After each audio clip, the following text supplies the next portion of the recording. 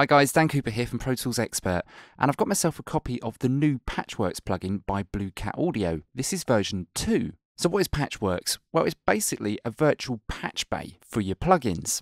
It uses up one instance in your inserts, and you can host AU and VST plugins all within it. And you're probably asking, what is new?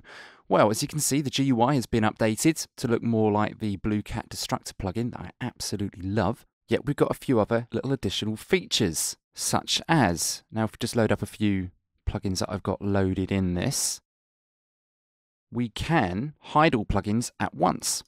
That's really, really useful. And we can open all the plugins that are in as well, all with one click. Close them away again. The plugin is resizable. That is, for me, an absolute must. I wish more plugin developers would do this.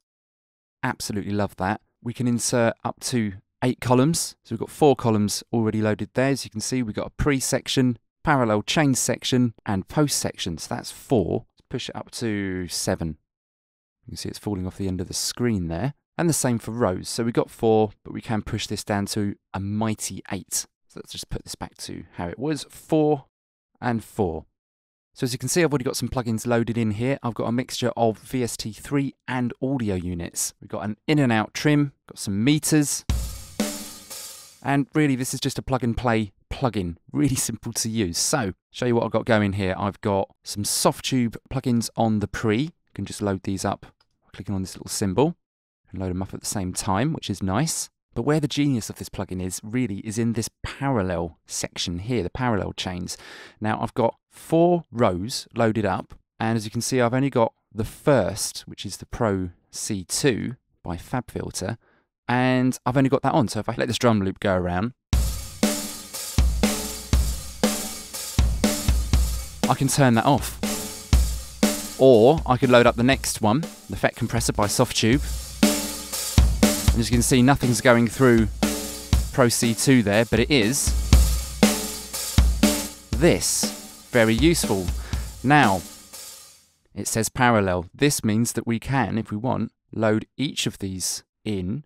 And I've got Fixed Flanger as well by Softube, and I've also got the Pro R Reverb by FabFilter. So I've got all 4 running in parallel. So let's just have a little listen to that. So it's a mixture of them all.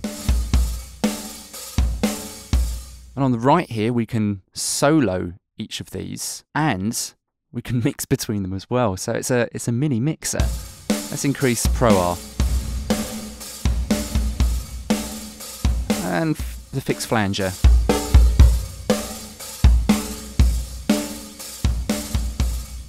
Really useful. So you've got 2 ways of using this section. You can either A/B plugin chains, as you can see here's a plugin chain here with the Fixed Flanger and the Tone Lux, and obviously I can make this as long as I like. I could have another 4 plugins following that if I wanted to.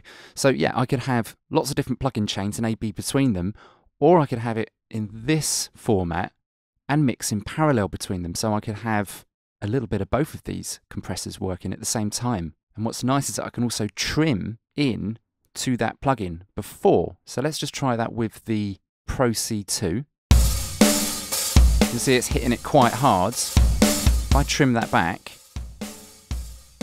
it's not hitting it at all. So this is great. I could, get my compression settings in some respect without even having to open up the plugin. I can just use my ears. Let's mix in a bit of the Pro R. Solo it. Flip the phase, if I needed to. Great plugin. And then that's going through to this post section. And I've just got 1 plugin on there, but again, I could have a stack of these, similar to how we would do it in the pre-section. Now, you've got a good idea of how this all works. But the clever part of this is I can have my plugin chain or plugin chains within this. And if I was collaborating with someone in, let's say, Logic, and they've got the same plugins as me, but I want them to use this, as in the sound I've mixed, I can very easily just save as. I'm going to call this Dan Mix Drums. And in Logic, same drum audio at the top there, I can just go load Dan Mix Drums.